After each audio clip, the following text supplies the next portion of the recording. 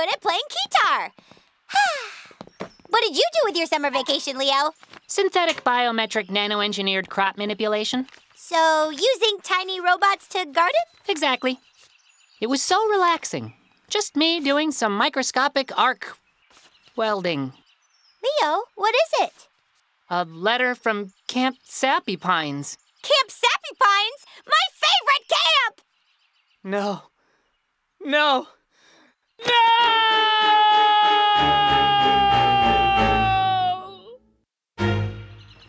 Good news?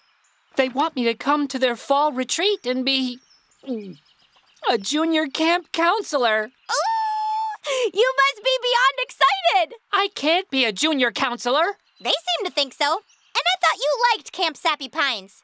Or was that me? Camp Sappy Pines? My favorite camp! Yep, that was me. They can't make me a junior camp counselor. I'm too young to be partially responsible for a bunch of highly impressionable children. I won't go. They can't make me. There must be another way. To the laboratory!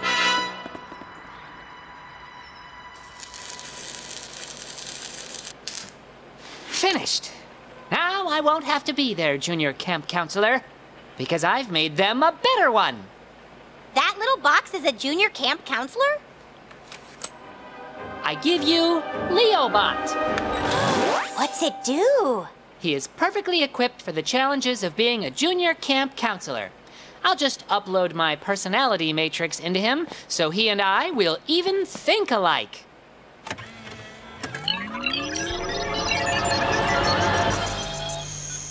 Oh, hello, Leo. What can I do for you? Leobot, you're going to Camp Sappy Pines to be a junior camp counselor. No, no, no! I don't think he wants to go to Camp Sappy Pines. I cannot do this. I cannot. Of course you can. It's why I picked you to go. You were wrong. I will not go. You cannot make me. No, no. This is ridiculous. No, junior camp counseling is well within his abilities. Leobot is acting just like you. What? Me? Well, yeah. You threw a huge fit about being a junior camp counselor, even though you clearly have abilities and gifts that would make you great at it. Oh, all is darkness and sorrow. Nothing will ever be glad again. Oh, the horror. Oh, shush now. Everything will be all right. All right, all right. I'll give it a try. I better go pack. Ring, ring. Shh. Here you go. Thank you.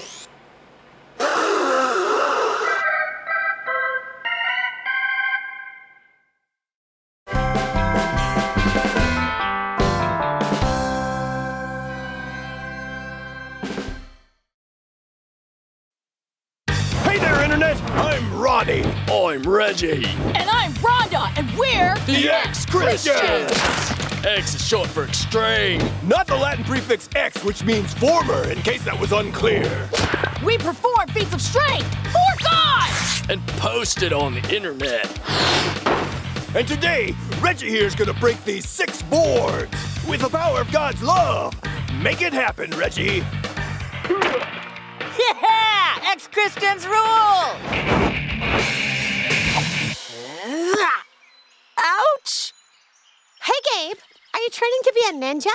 Sort of. Have you seen the internet video Ex-Christians? You mean like people who stopped being Christians? No. X is short for extreme, as in extreme Christians. Oh, that's really confusing. They're basically the coolest, Leo. They love God, and they prove it by breaking boards and dragging cars with their teeth. Oh, yeah. They're pretty intense. Intensely awesome.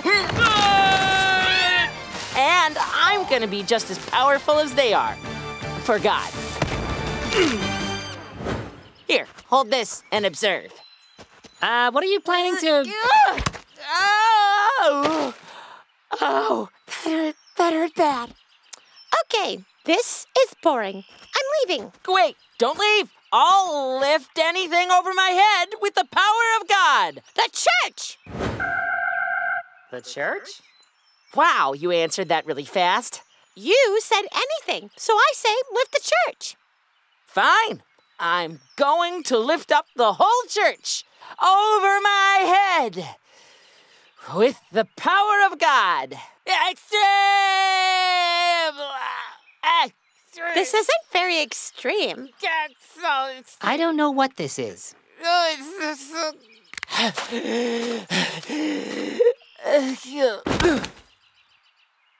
Well, my work here is done.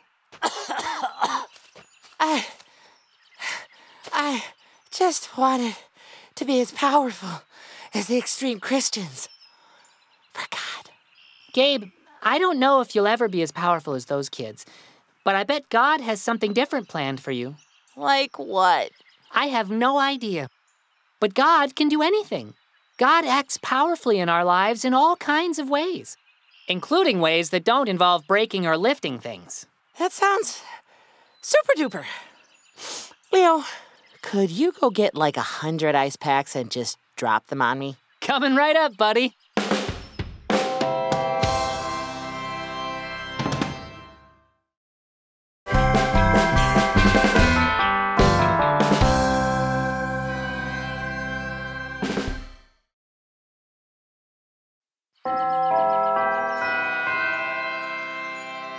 Now just pull back smoothly.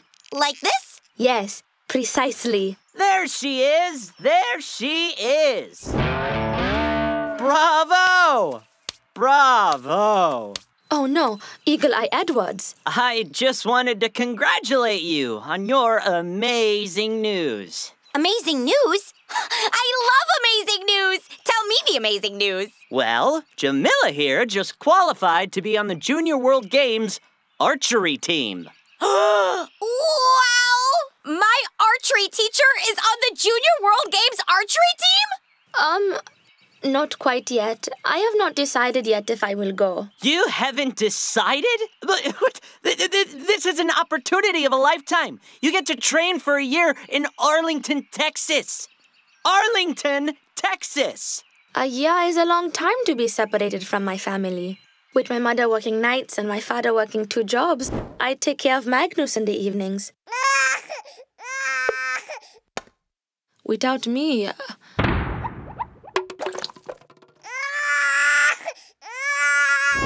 So, what? Your parents don't want you to go because they'll lose a free babysitter? Oh no, my parents would be very supportive of me going to Arlington. Oh, great! So you will be joining the team! I am not sure. It would be so hard on my parents. So they say they want you to go, but really they're just guilt-tripping you into staying. No, it is not guilt. Actually, my parents are very loving and supportive of me going, but all I can think of is how hard it will be for them and Magnus. So, you're gonna miss the Junior World Games because your parents are loving and supportive of you going to the Junior World Games. That's what it seems like she's saying, yes. So, wait. You want Magnus! Beneath his arrogance, he has a point, does he not? Why is this so difficult to explain in a way that makes sense? No, I get it. You do? Sure. You want to join the archery team, but you already have a team. Your family. That's right. And they would have great difficulties if I left. You're trying to be a good team member to them, and they're trying to be a good team for you. I know what I must do now. Ooh, you're gonna stay. No, wait. Go? Is it... I must talk with them about how I feel, and we will come up with a solution as a family. Thank you, Mimi. You are very wise. Wait, you only told me this one part of archery. What do I do after I pull back the arrow? Wonder what those big pictures of red and white donuts are for.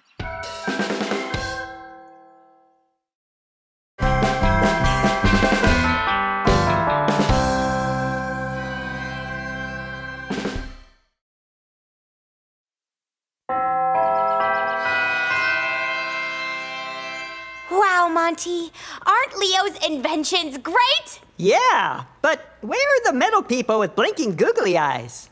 Oh, well, Leo sometimes makes robots, but... It's been a while. I haven't made a lot of robots since one of them tried to conquer the world. Right. Theologitomaton tried like 4 times. 5 times, but who's counting? The important thing is that during a Bible trivia match, the Logitomaton Ultimate got stuck in a logical paradox. Overloading. And self-destructed. She now rests for all eternity in this city dump.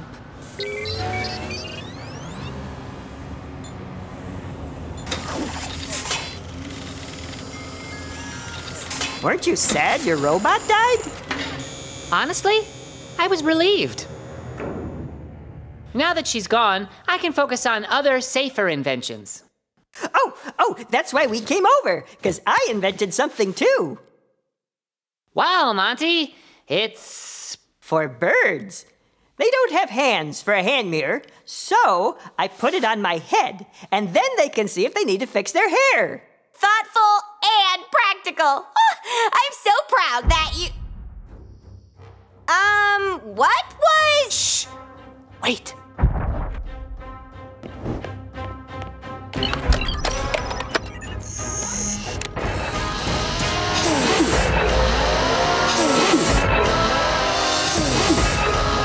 Oh no! It can't be! See you, Logitomaton! Leo, how dare you discard me like common refuse? You will pay for your insolence. Come out and face me in my final form, which has surpassed even your ability to understand. What do we do? What do we do? Not to worry, Mimi. I've installed defense systems all around First Second Church. There!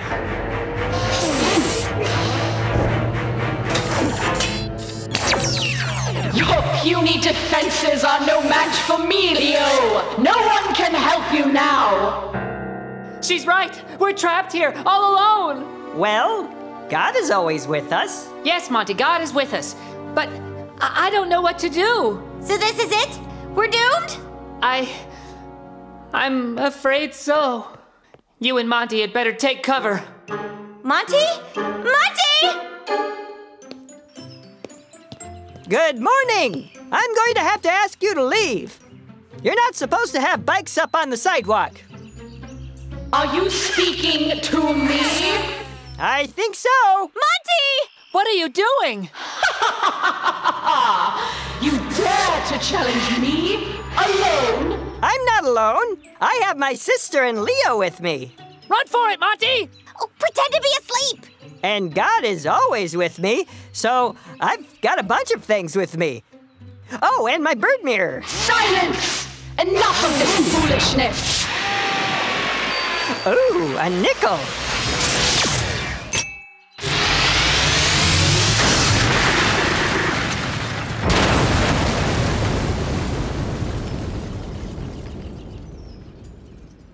That was amazing! I can't believe you stood up to something that powerful. What? A nickel? They're pretty harmless.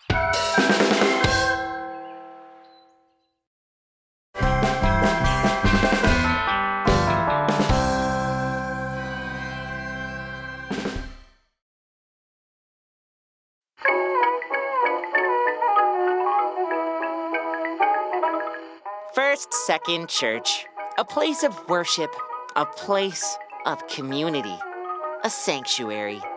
But how long has it been here? Who built it? And why?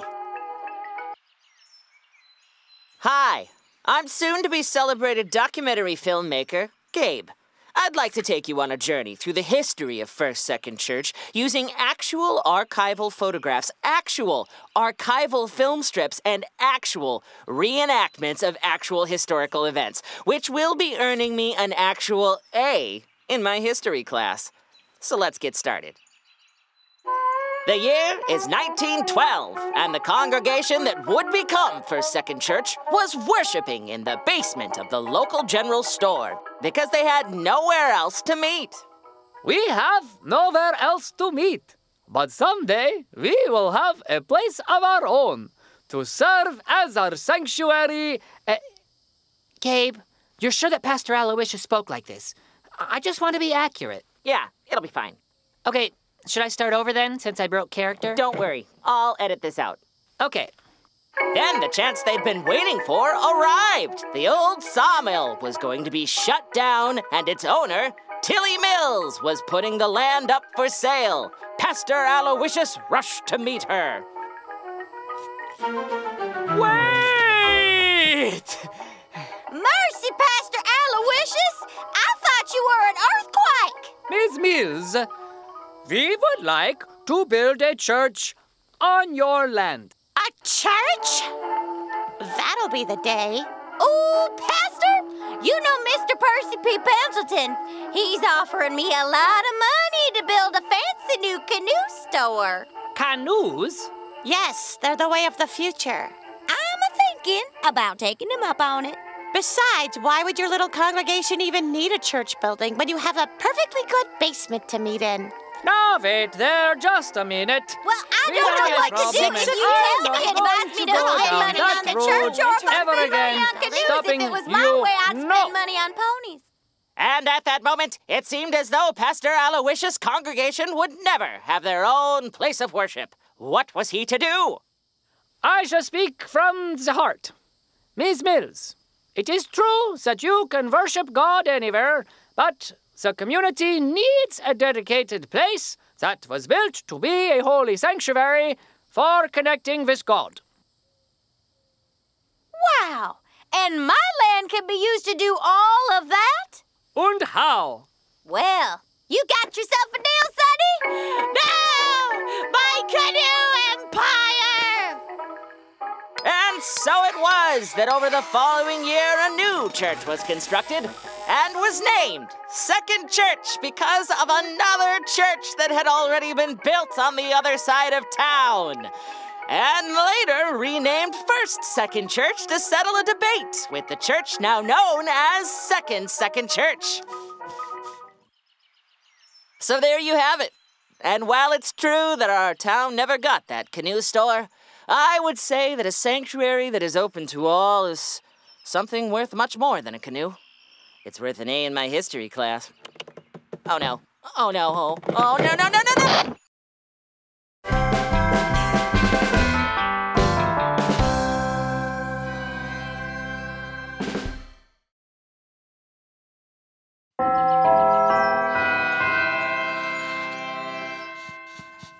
Ruby! Thanks so much for volunteering to lead First Second Church's Winter Break Bible Day Camp. No problem. I come from a long line of natural leaders. Well, I should warn you, the younger kids can be a handful, especially at Winter Break Bible Day Camp. They have a lot of energy when they're not in school all week. Here, I've prepared a lesson plan for you. That won't be necessary. I admire your confidence, Ruby, but maybe just keep it as a backup. If I say I'll keep it as a backup, will it get you out of here and let me run my classroom? All right. Good luck, Ruby.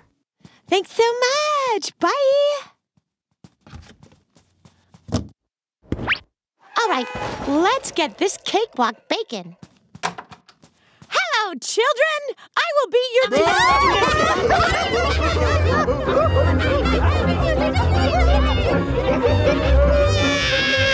I'm in Sunday school on a weekday! I'm working out! Otto, I need you to get off the desk right now. Monty, stop drawing on the walls! Radio! No, that's not what I meant! Ruby, I got you a present for your first day. Not now, Victor. Open it, open it, open it. You walked right into it. No. Jax, those snacks are for everyone! For snack time! For the whole week! But I'm so hungry. Clara, what's wrong? Am I in trouble? I'm scared that I might be in trouble. Why would you be in trouble? You're the only one who is sort of behaving. If I'm not in trouble, why are you yelling at me?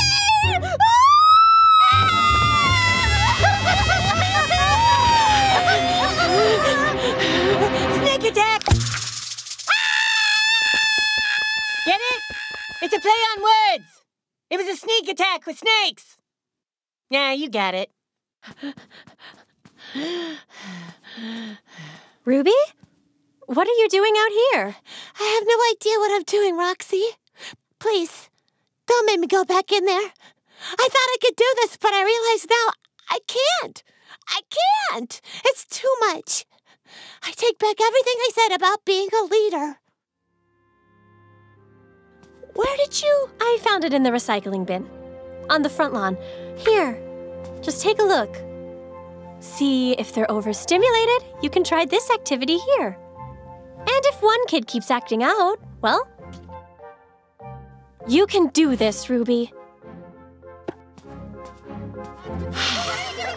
All right, let's try this again.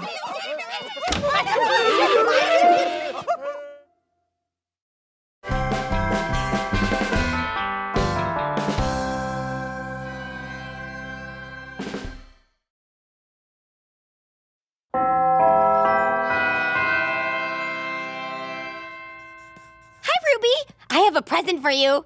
A present for me? What's the occasion? You don't need a reason to give a present. You just need a present. Now close your eyes and hold out your hand. Okay, you can open your eyes now. Wow, a friendship bracelet with my name on it. Wow, this is so thoughtful.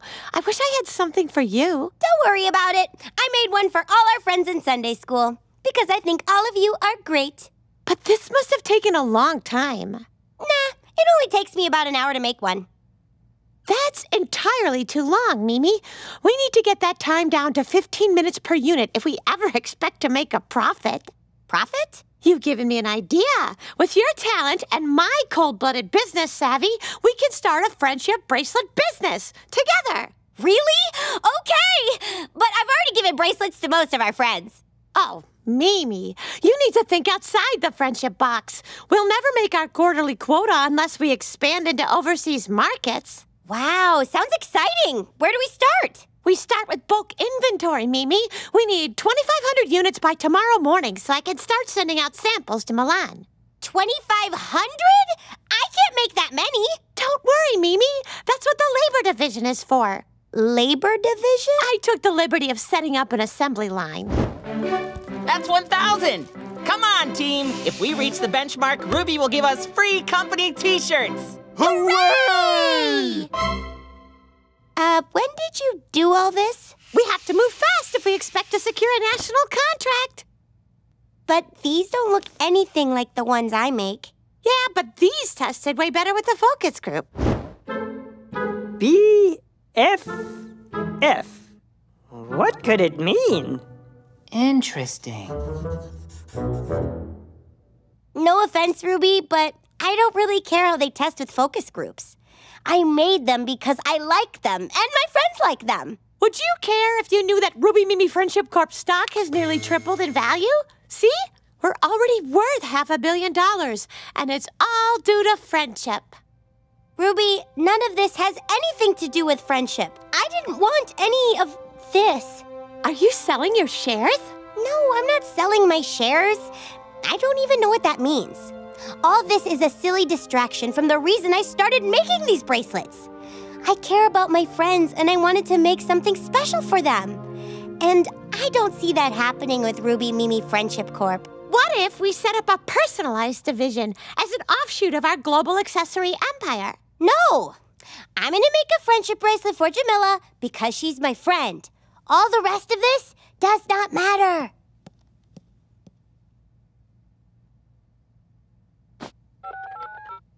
Buongiorno, Marco. It's Ruby.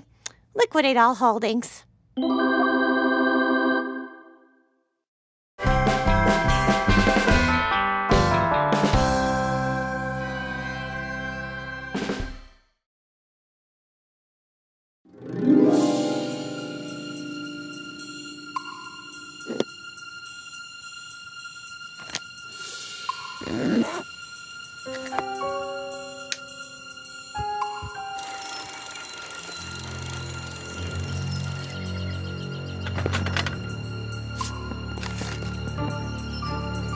Bingo.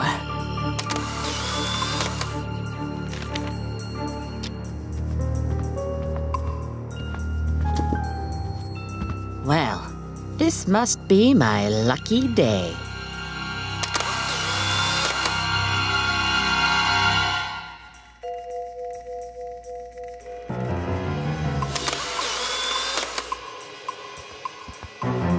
This is it. I finally got it. Oh, hey, Gabe. What have you got?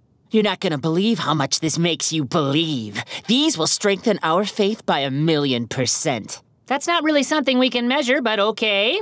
How will you do that? By showing the people photographic evidence of these. What are these? Miracles. This is a picture of leaves formed into an image of Jesus. I don't know about that. And this ant farm in Mrs. Ristow's 3rd grade class has formed a picture of the Last Supper. What am I looking at here? A miracle, obviously. Oh, and here, a bowl of alphabet soup. Just today it spelled out, "Hello, my name is Jesus and I am with you always." It's empty. Sadly, the soup was eaten before I arrived. Gabe, what is this really about?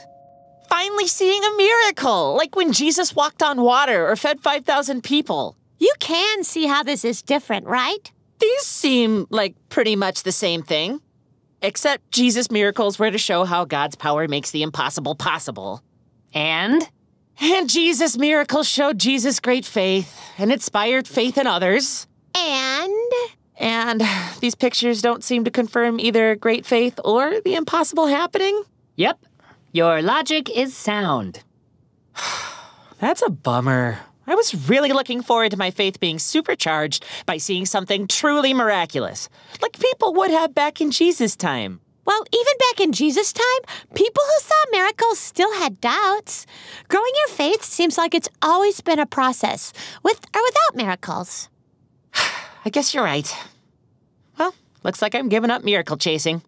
It's probably for the best. Wait. What? You might think I'm crazy, but does that pile of craft sticks not look exactly like the Apostle Paul? Yeah, it's pretty close. Monty made that. Oh.